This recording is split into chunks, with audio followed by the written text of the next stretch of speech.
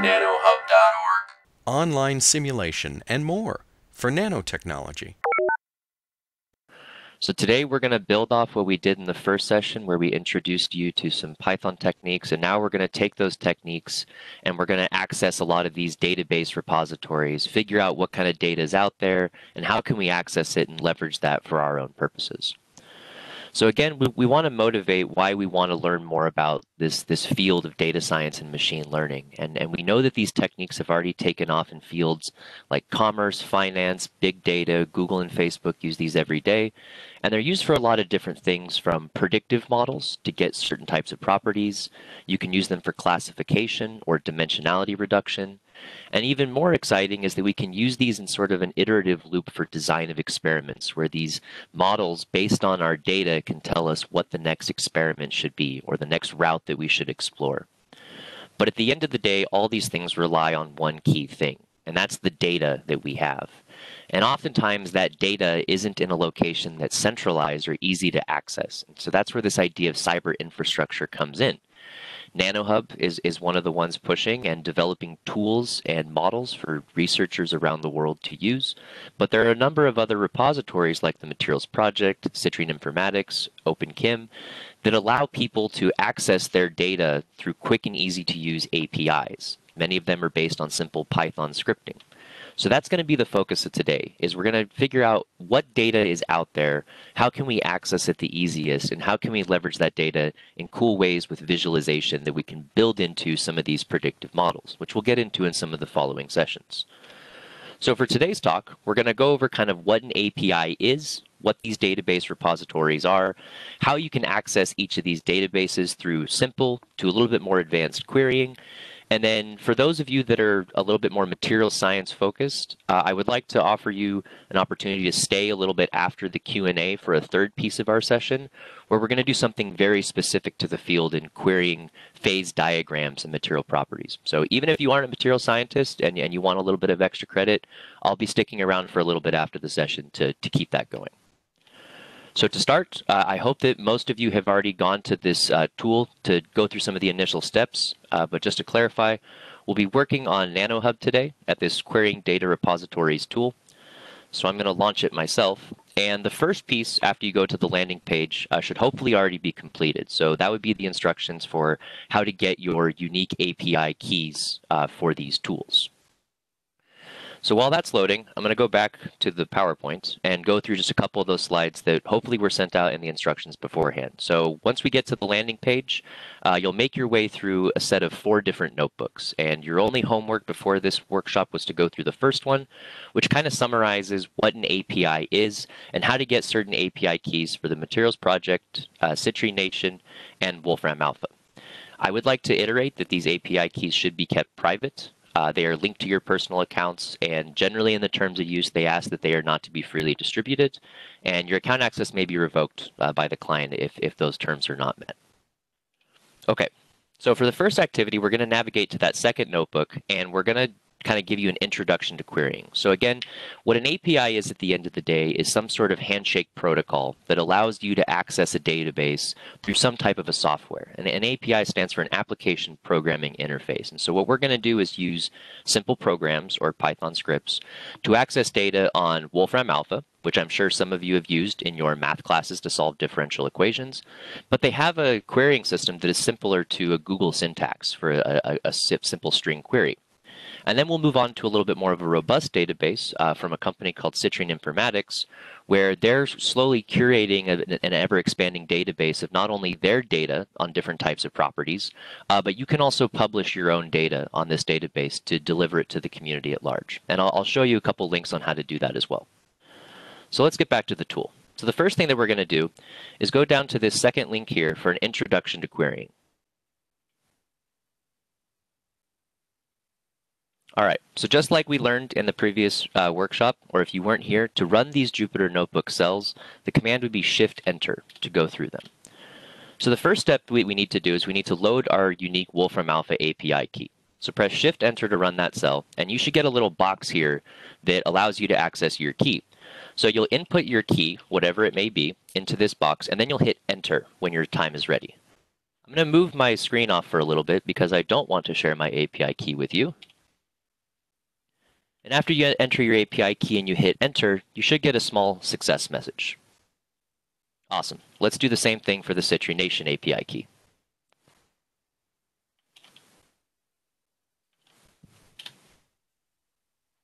Great. 2 successes. All right, let's move on. So now the first thing that we have to do in any type of Python scripting is importing libraries. So the main libraries we're going to import are the Citrination client and this class, Citrine Data Retrieval, which we'll insert our API key into that will allow us to do that handshake protocol with their database. And we'll do the same thing with Wolfram Alpha. We're going to use a couple of miscellaneous tools to plot and visualize some data, as well as do a little bit of data massaging. And here is where we're actually going to create some variables that are our API keys that you entered up here. So Shift-Enter to run that cell. All right, so let's do our first query. So at its base level, Wolfram Alpha allows you to do very, very simple queries where you just ask it what the answer is, very similar to the solution to a differential equation. So what we're going to do is we're going to create this class client from Wolfram Alpha, and here is where you're inserting your API key. What we're going to do is we're going to say, I want to know the melting temperature of a couple different oxide materials. So what we can do is we can create this temporary list that will append values to as we go through a loop.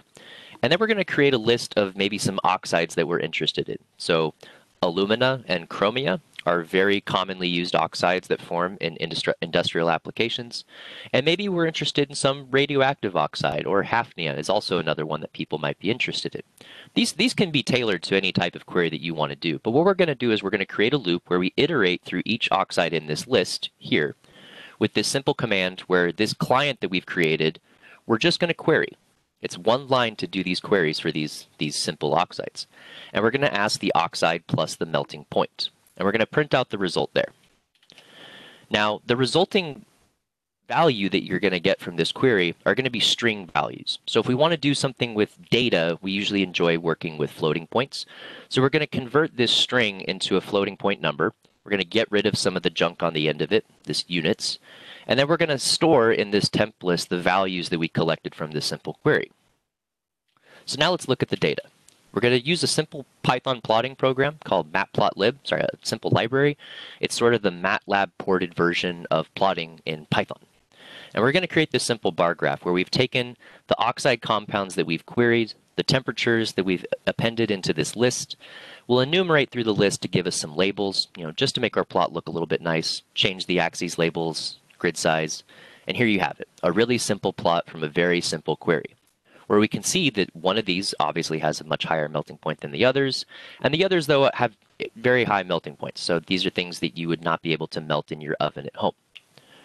Okay, so let's move on to a little bit more of an advanced query. This is a very kind of just introductory. You can use this for whatever you want. Again, all these Jupyter notebooks can be downloaded at your leisure, and the code can be modified to tailor your personal use.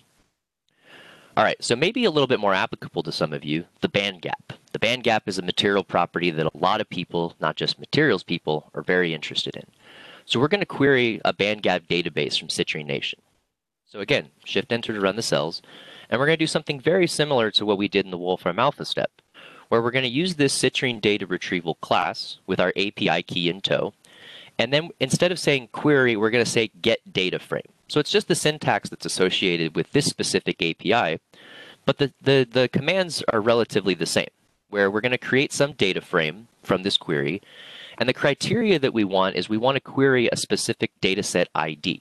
So I've listed one here by default for the band gaps, so we can Shift-Enter to run this cell, and the query will begin. So this query is happening on the fly from Citrination's database. And then we'll display the head of that data frame. So here we have a couple different material compounds and their respective band gaps. So let's do a little bit more of an advanced plotting exercise. So we've stored this in a pandas data frame. And as we went over in the previous workshop, pandas data frames are an extremely powerful tool in Python that essentially gives you the visualization capabilities of an Excel spreadsheet, but the filtering and the massaging capability of something a lot more advanced than lists or dictionaries. So we can now create another plot. Instead of using matplotlib, we're going to use plotly. And the advantage to marrying pandas and plotly is that instead of saying, well, I want to plot the first and third column of something, I can simply say, well, I want to create this bar chart, and I'm going to use the data frame data, and I'm just going to call these column headers. Now that's a lot more intuitive to me, saying I want to plot the chemical formula and the band gap, and then show the plot that we're going to make. The other advantage to Plotly is after you have your data, you can create labels on any of these points that are going to show up in the plot below. So we have this huge list of different materials and their band gaps, but at any time you can hover your mouse over and you can see what the band gap of that material is. Now you'll notice that some of these bars have multiple blocks on them, and that would be different experimental values for the band gap depending on the method. The advantage to querying things from the citrination database is they usually include a DOI reference for your compound, so that if you're wondering why the number is the way it is, you can always refer back to the literature. Now, I mentioned before that these databases are free to distribute among the people. You can access the database however you'd like, but you can also submit your own data. So I'm going to click on this second link here. And this is going to take you to the Citrination landing page, where you can actually upload and add your own data sets to their server. So this is quite advantageous so that your data no longer just sticks on your hard drive until one of your group mates asks for it, or you graduate and your advisor asks, hey, I want you to keep this around.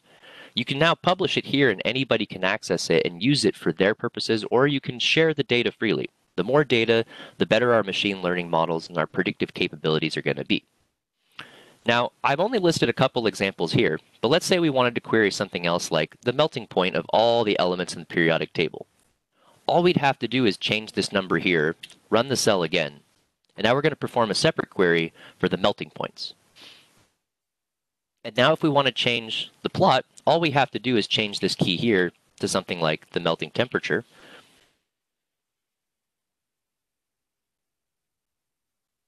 Awesome. So now we're going to plot the melting temperature of all the respective elements in the periodic table. Again, you'll notice a couple of these blocks on here have multiple points, and that's just for the duplicates in the experimental values. But you can see that some of your heavier elements like tantalum, tungsten, rhenium, carbon, obviously, they're the ones that have the highest melting points on the periodic table. Now, I've listed a couple examples here, but the databases that are available, you can go over to this data sets at the top of the web page, and you can search for something like, say, mobility. And there are going to be a number of databases with their unique IDs that are available to you that you can query from and use their data. Or maybe you're interested in the hardness of a material. And there are a couple of databases there that you can use. Okay, so let's move on to the second activity in the talk. So we've motivated why we want to do data science and machine learning. And now I want to motivate you for why we're going to do this activity in particular. So I'm going to preface this with it's going to be a little bit of a chunky piece of code. And I'm going to walk you through it step by step, but it's important to have a motivation for it. So imagine you're at a company or some type of consulting firm, and your client or boss wants you to develop some kind of an oxide scale for a certain process or material. I'm not sure what that might be. We're working in hypotheticals right now. Now, oxygen is all around us. We know that it bonds extremely well to lots of different materials, so we know that there's a crazy number of oxides out there that we could work with. But we're going to narrow it down and create some figures of merit for what we want to work with. So perhaps we want to mitigate the diffusion into our material that we have this oxide scale forming on. So we want a relatively close packed ionic structure. We want to figure out what the ionic packing fraction is of our material. And maybe we want something that has a relatively high stiffness when compared to things like alumina or chromium. So there are a number of ways that we can do this. We could just search through the literature and hope that we find something, or we can kind of do the data science way where we can do some shotgun queries to figure out what's out there, and then we can filter the problem down a little bit. So we can say, well, I only want to say consider completely stable phases, and I want to remove anything that's metastable. Maybe metastability is a criteria that you're interested in. Diamond, after all, is a metastable structure, but it's an incredibly hard carbon structure. Graphite would be the ground state structure of carbon, but we know that diamond exists around us and can last a long time. Now we can again filter where maybe there are oxides where stiffness data isn't available. And so what we're going to do is we're going to create a couple different filters after we do this large query to then figure out what we have and then do some cool data visualization to figure out what's the next step moving forward. So we're going to do this on the materials project database. So the materials project database is a density functional theory database where you can calculate ground state energies of crystal structures and materials. We don't need to get too much into the physics of how that works because that's not the focus of this workshop. However, they do have an amazing API and an ever-growing database that we can access and gain some really rich information from. So let's go back to our notebook, and we're going to access this querying and managing data from Materials Project module.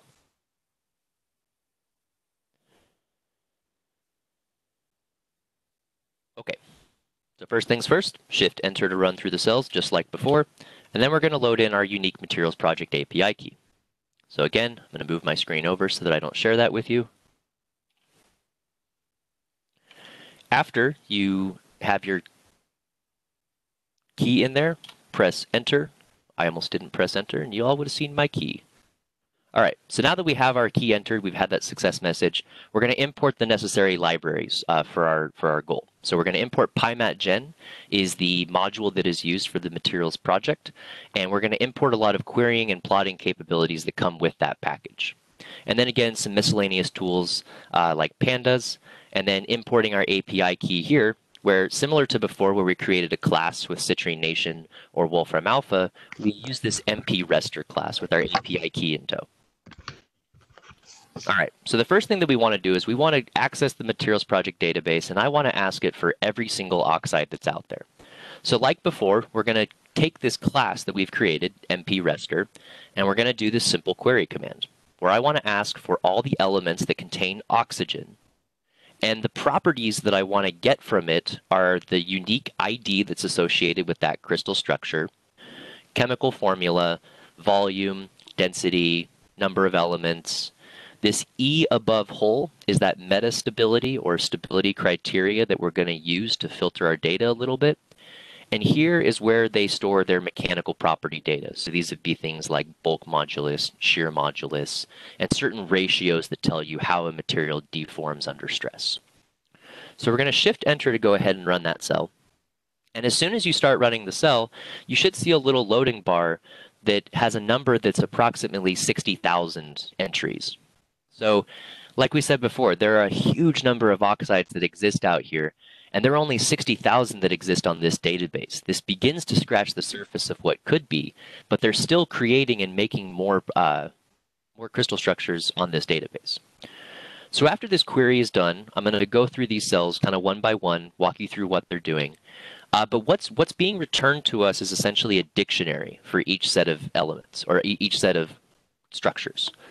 And dictionaries are great for accessing key and value pairs, but we're going to see pretty quickly with 60,000 entries, it becomes a lot more advantageous to use something like Pandas data frames. So we're going to take everything that's in our dictionary, we're going to expand it out a little bit, do some of our own kind of filtering, and then figure out where to kind of go from there. All right, so the query is finished. Now we're going to go through and say, okay, well, I want to access just one of these entries in my giant query database now. So I have this BI203 compound where this output that I have is the dictionary that I mentioned with these key and value pairs for the task ID, formula, volume, density.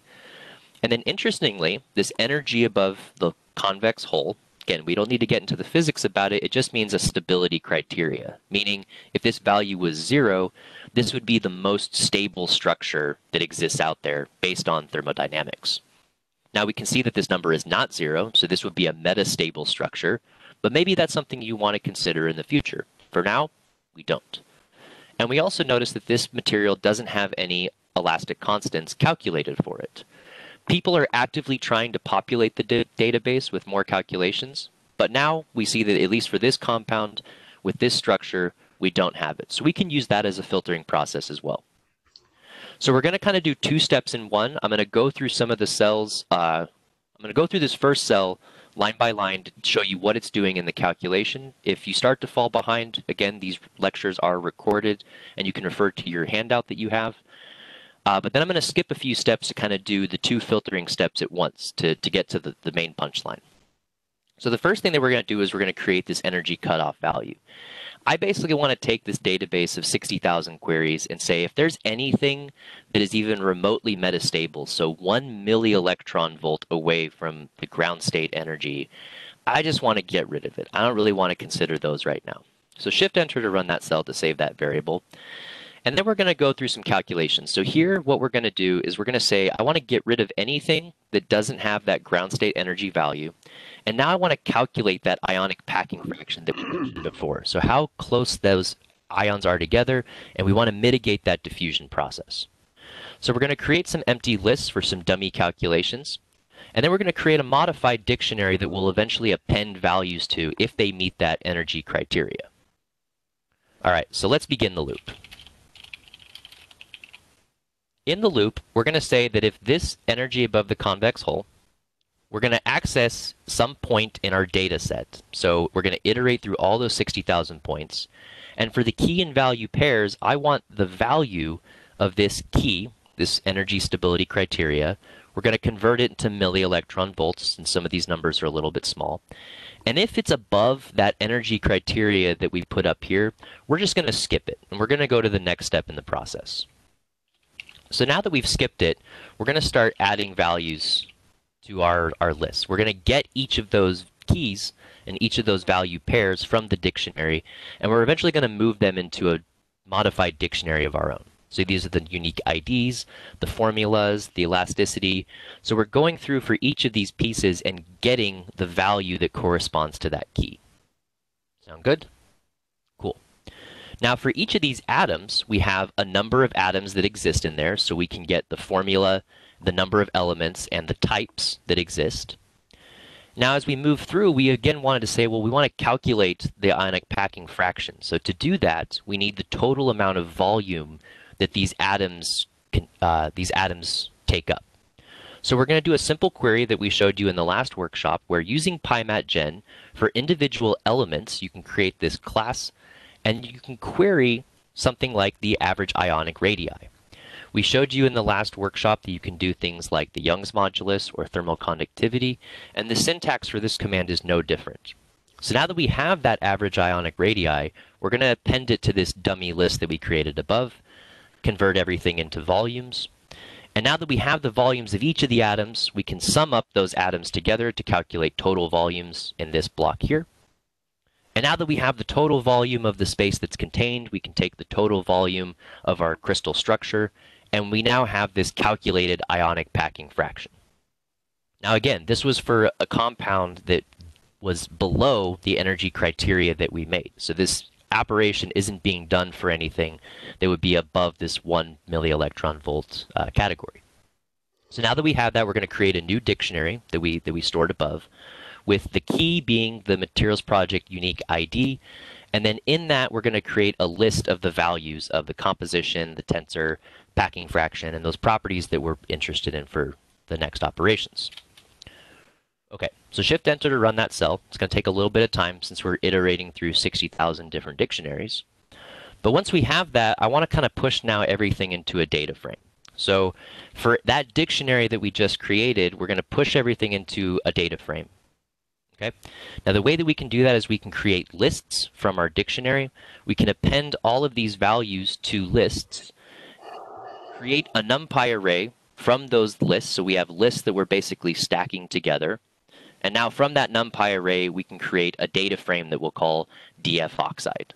And in that data frame, we'll have these unique columns, as I showed you before in the citrullination query, where instead of saying, I want to plot this column at this index, we can actually say, I want to access the formula column or the density column. That's a really powerful tool at Pandas. Okay, so now we're going to skip through a couple steps really quickly because we're just going to get to filtering out for the mechanical properties. So one thing that you'll notice pretty quickly is that a lot of these crystal structures on the database do not have that elastic tensor value that we're looking for. They just haven't been calculated for that structure. Now again, your boss or your client said, well, I want to know what the stiffness of these materials are. So if the data isn't there yet, let's get rid of it. So for any of these values that have none, there are going to be some values stowed away in here that have NaNs as well. We're going to scrap those from our data frame as well. So that's what we're going to do here. So in this block, we're basically saying for anything that has this value of none or not a number, we're just going to delete it from the data frame. Now again, if you'd like to go through these lines a little bit slower, I encourage you to follow along in your handouts and re-watch the lectures to really digest and chew on this material. So now that we've done that filtering process, we have a dramatic reduction in the dimensionality of our problem. We've gone from 60,000 queries of every oxide that exists on this database, and now we've filtered it down to something that has only 855 compounds in our curated pandas data frame. All right, but something you might be noticing is that this set in here, since we have these curly brackets, is still a dictionary. Now, I want to access each of these values that are in this dictionary, but again, I want to do it in a pandas sort of way. So real quick, we're going to go through a small loop to take all those values that we're looking for, get the value pair, key value pairs that we want. So something like the bulk and shear modulus, this Poisson ratio might be an interesting property that your boss or client is interested in. We're going to push all that to these dummy lists that we're creating here. Do the same thing where we create a NumPy array of all these lists, push it to a data frame, and then we're going to concatenate the two data frames together here, where now we have our original data frame and all those mechanical property data that we pushed to something else and merge the two together. All right, so that looks a little bit more like it. We have unique materials IDs, we have these chemical formulas, and now we have the ionic packing fraction, density, and all the values that we're looking for these mechanical properties. So let's do a little bit of visualization now. So yesterday, or previously in this week, Juan Carlos walked you through Plotly and how to make some more advanced images with these Jupyter notebooks, some interactive plots. So we're going to build on that knowledge. So like any Plotly image, we need to import the libraries first. We're going to customize the layout of what we want our image to look like. So in there, we can change the titles of the X and Y axes. We can change the font family. Maybe you're a big fan of Georgia or Calibri. I enjoy Times New Roman. And you can also change the height and width of these graphs to be whatever you want. Personally, when it's in the kind of widescreen display, I like to have something that's not a perfect square. It's a little bit easier for me to visualize. Now again, one of the things that I said is the advantage of using pandas data frames is that you can quickly access pieces of your data without having to iterate through the entire data frame. You can give simple logic commands to plot your data or access pieces of data. So in this first piece, we're going to plot all of our data of just the density. So instead of saying I want to plot the certain indexed column, I can just say data frame dot density, and that will pull all the values from that column. Similarly, I can do the same thing for the ionic packing fraction, and I can change the marker size. I'm going to make them all black just to make things a little bit easy because I want to compare it to what's out there industrially, some well-known oxides to see what we can win out of this project. And then again, the advantage with doing something with Plotly is now we can take this formula column that has all of our labels for each of the crystal structures, and anytime I hover over this graph now, I can see what compound I'm actually looking at.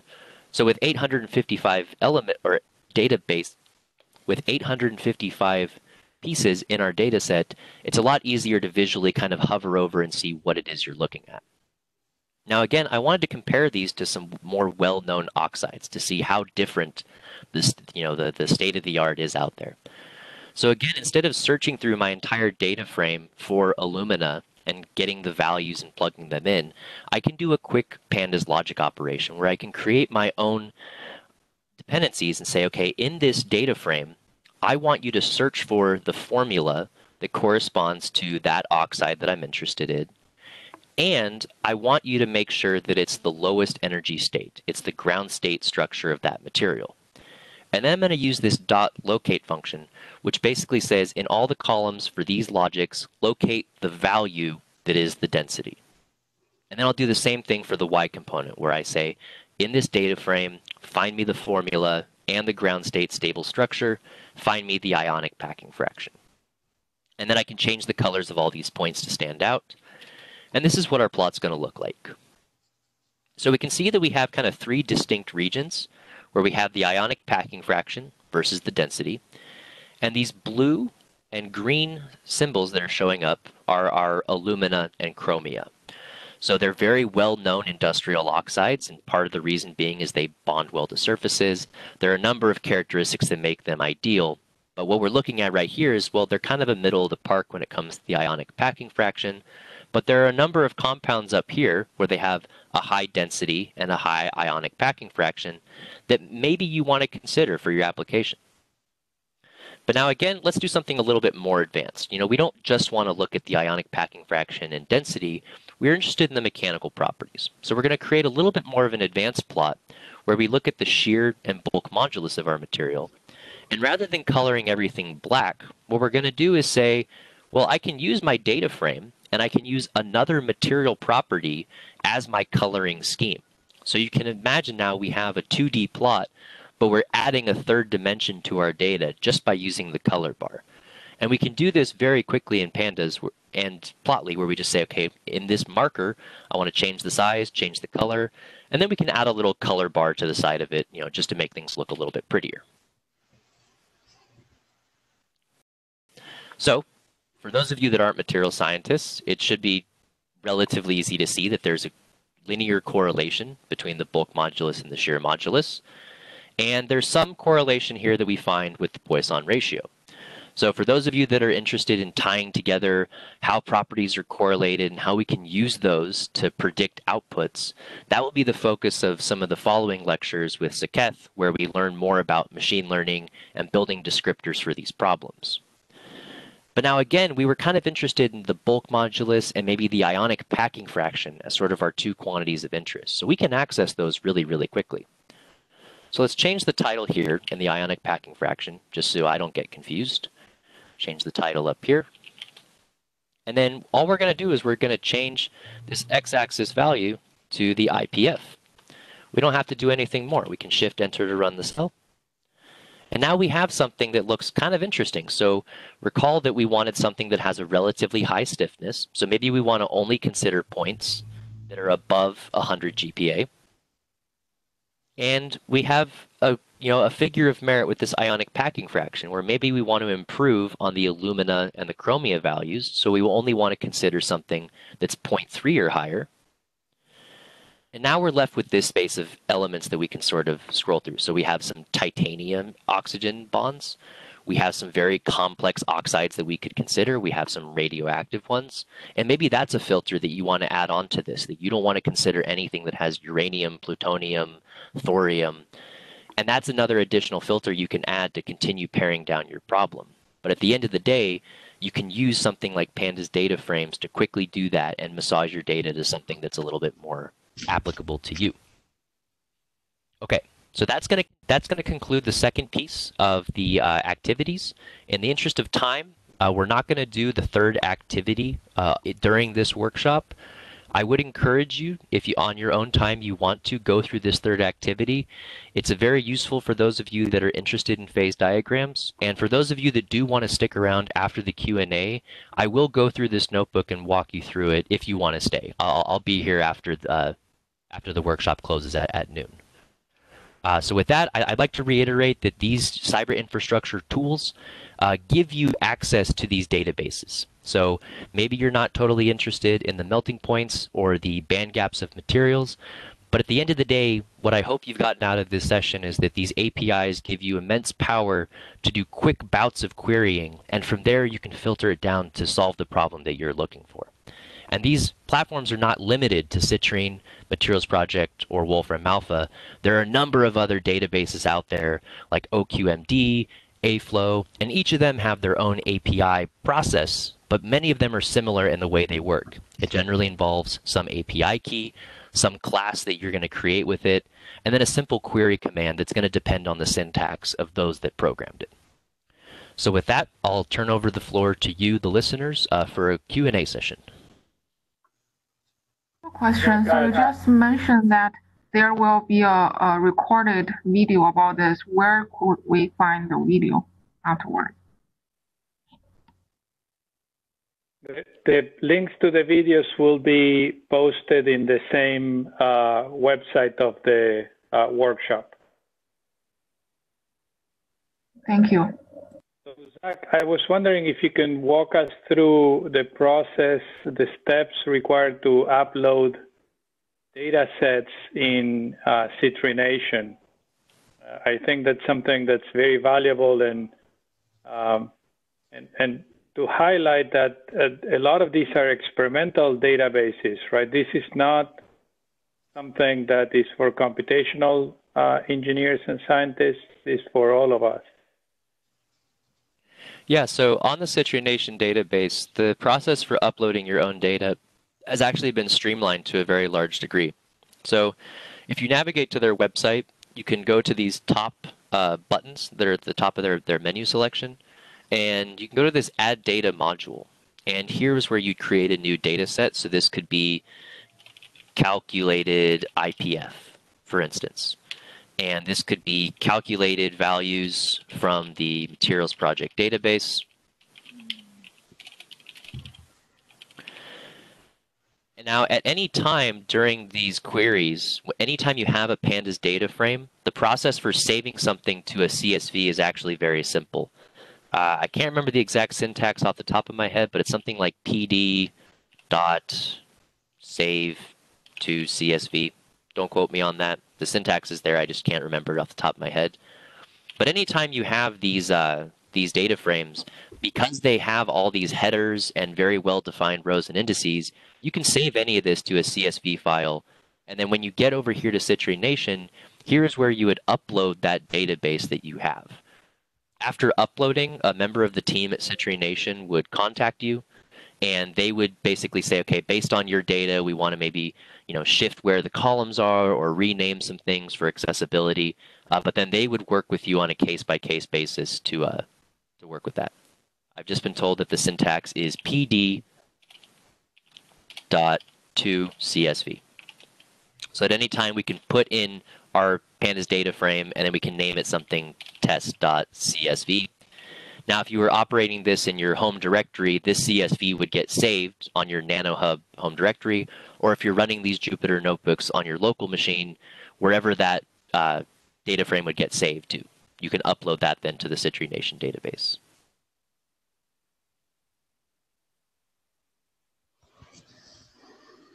So there's a question in the comments here.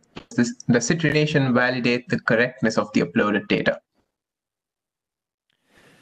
Yeah, so when they go through processing the data, they generally will try and do some sort of cross-checking to make sure that the data that's being put on there has some type of citation associated with it. But I think maybe Juan Carlos, if you're in here, you might be able to speak a little bit more to what types of data they allow to publish. I'm sure if you just give them something that's absolutely erroneous, that would get flagged so that you can generally trust the data that's out there. But as for evaluating correctness, sometimes in these models we actually want the bad data. So maybe the data itself was curated correctly, but it's data that isn't necessarily helpful. And that actually seems like it's a bad thing, but that non-helpful data, the things that are our mistakes or the things that didn't work, actually help build our models to be a lot more strong. So as for the validation piece of the Citrination side of things, I can't totally speak for the process that they go through, but I do know they do a fairly thorough checking process. Excuse me, I have a question about the data. When, for example, we want to get some data from this data bank, and some experimental data, we want to get some information about what configuration or what type of configuration they have used the experiment. Is there any way that we can get those information too? Yes, so that's going to depend a lot on the individual database that you're looking at. So for something like the band gap, for those of you that are the experimentalists in the room, there are a number of different ways to calculate the band gap. So if you were to go to the Citrination database and look at the band gaps, they're going to tell you, I guess maybe I should go to this piece here. Anytime you pull these databases, they're going to have a citation associated with it. So if you think that the number might not be quite correct, or you want to investigate that number further, they would have this piece that would point you to the literature where they source that value from. And then you could access that paper, read through it, and say, oh, they calculated it with this absorption method or this other type of spectroscopy method, maybe. And then you might be able to build off that or go, validate it in your own lab setting. So the short answer is some of them are available, but it is going to depend on the database itself. And thank you. And I'm assuming that anything that you upload to this data bank is going to be publicly, that shared. So you're not able to share it to some specific group, right? You actually can restrict the flow of the data if that's something that you want to do. So I believe I was actually looking for something the other day for hardness properties, and I believe that it was actually kept private. I'm not sure if it was this database exactly, but there are options to keep it private so that not everybody can access your data.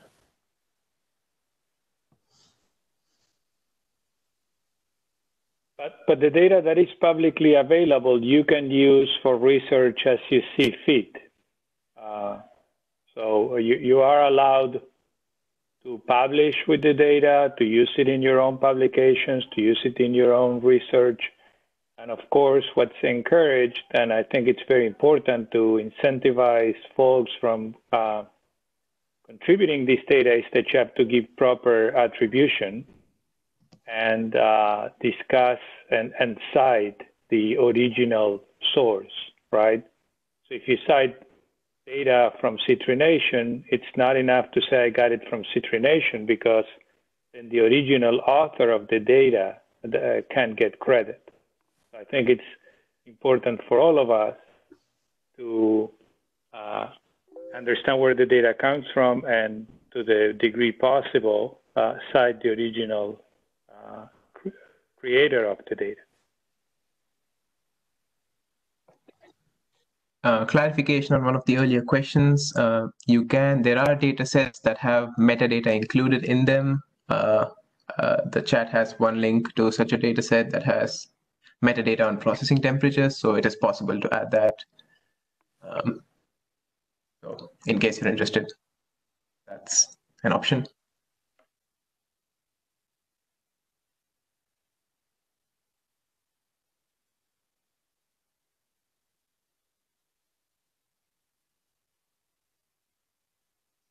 So if there aren't any additional questions, I'm going to take that as, for those of you that are still here, if you'd like to, I'm going to move on to the third activity. Before we do that, let's all thank Zach for a really nice lecture. If you can unmute yourselves, and we can properly thank Zach.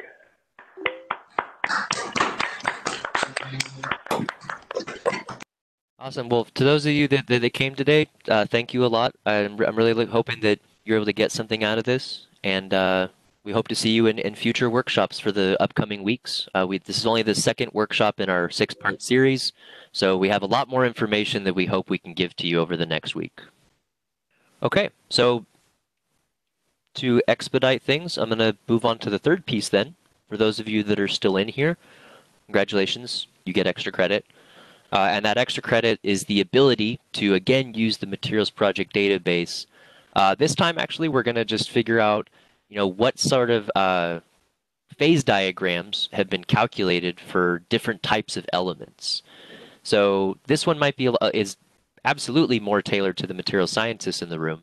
But if you're interested in learning more about material science, I think this is kind of a fun place to start. So essentially what we're going to do is we're going to basically do a simple query of a couple different combinations of elements. So if we say we have 4 elements that we're interested in, we know that each of those can form different binary sets of 2, ternary sets of 3, or even quaternary, where there are 4 elements that have all bonded together in some crystallographic structure. And we can actually really easily access those combinations and then create simple phase diagrams or stability plots out of those data sets. So we're going to navigate back to the Jupyter Notebook landing page, and we're going to access this last and final Jupyter Notebook. Okay, So like always, Shift-Enter to run through the cells. We're going to load the Materials Project API key.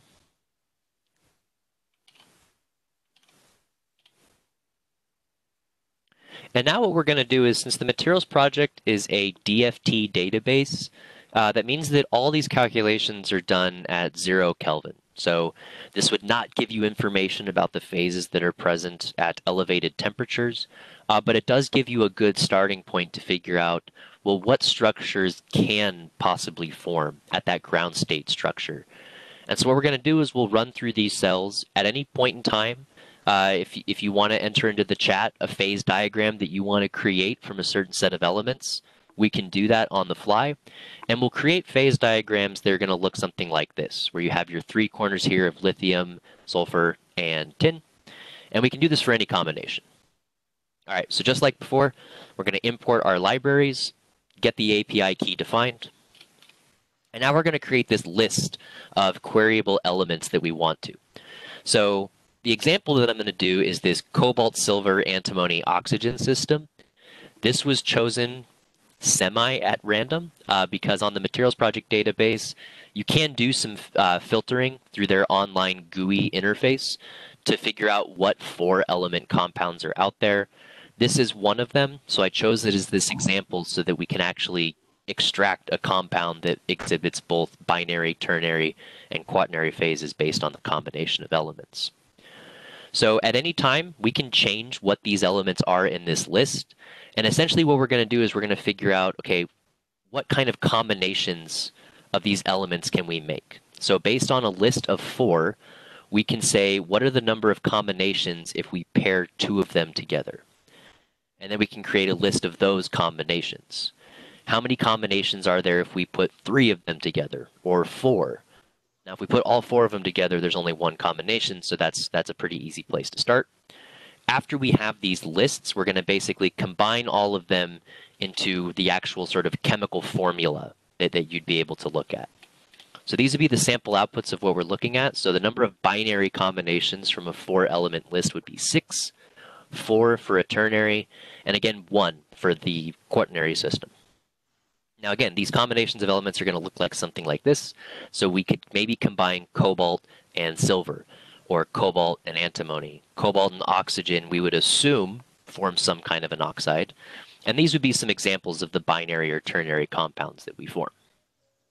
Okay, so what we're going to do, and we can actually do this in one cell, is we're going to take all of those combinations of elements that we've created. So for every piece in that list that we created, we're going to grab the entries, and we're going to do this entries in the chemical synthesis command. Now this is unique to the Materials Project and their syntax. And we can use this phase diagram class to essentially create diagrams based on if it's a binary, ternary, or quaternary phase. And it will automatically detect that. And then we're going to do just a quick plotting exercise here, and then we can show the full data.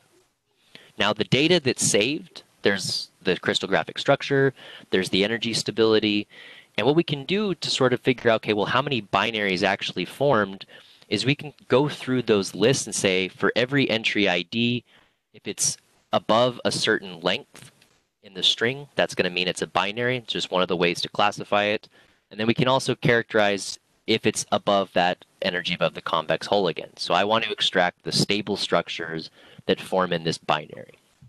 And we're going to save those to a dictionary so that we can access those in the future, because maybe we discovered something we want to investigate further. So these first things that are being plotted are sort of formation energy diagrams. If you want to look at everything as it's uploading, you can click this part of the cell here to expand it.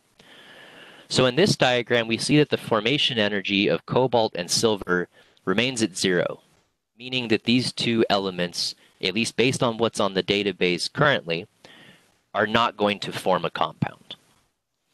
But as we scroll down, we see that there are a couple of different phases of cobalt and antimony that form. So there are 2 binaries that we can extract out of this system. Now this is going to automatically generate all those binary combinations that we were looking at. So we have cobalt oxide. Now we see that antimony silver doesn't form a compound, but silver oxide forms a compound.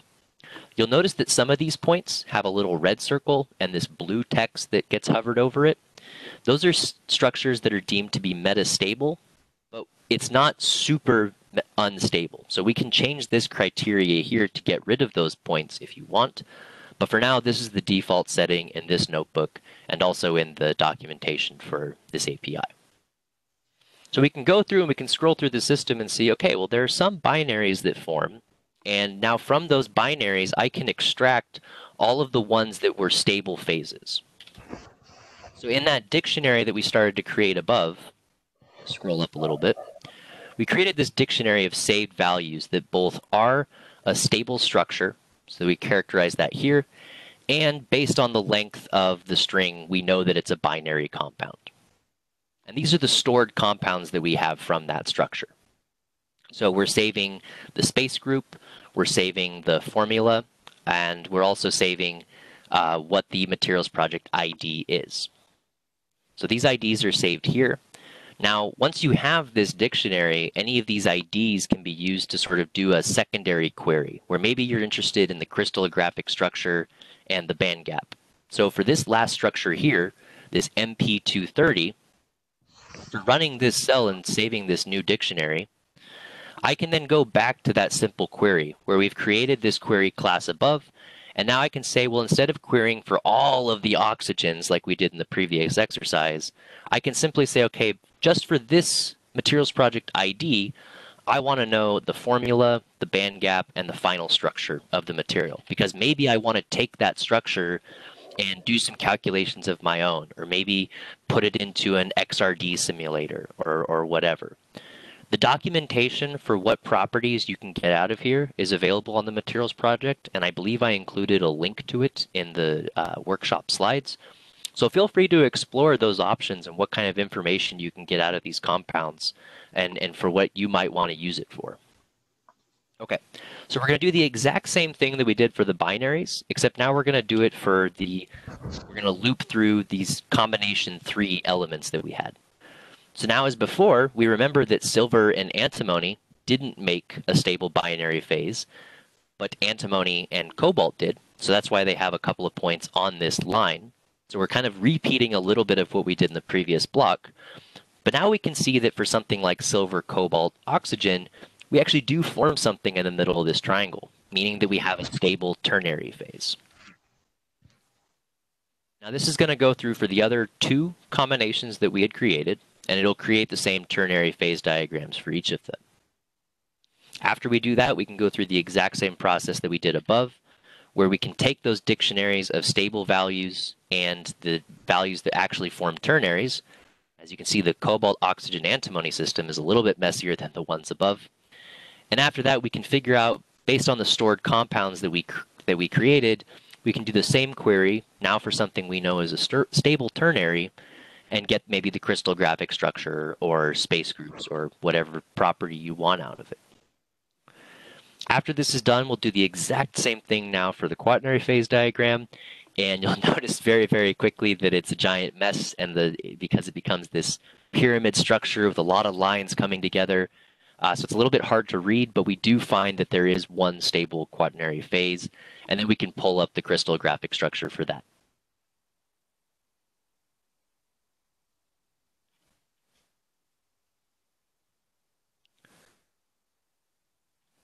All right, so that's almost done running. So at any point in time, this is an easy way that we can do this through some quick Python scripting to access the database, plot these diagrams. But at any point, if you are interested in looking at things from a more a more interactive point of view, the same way that we went through and created those combinations of, say, okay, I want to look at cobalt and oxygen, I can search for compounds that contain those elements, which would be all of these.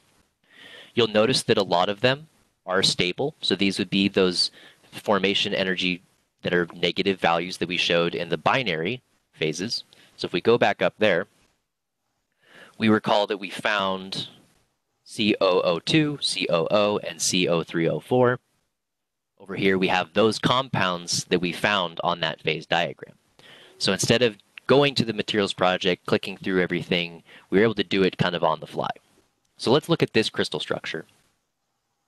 Anytime you go to each of these unique pages, this is the materials project ID that we were querying. They usually show you some crystallographic structure, which is what we were essentially extracting here for a different compound.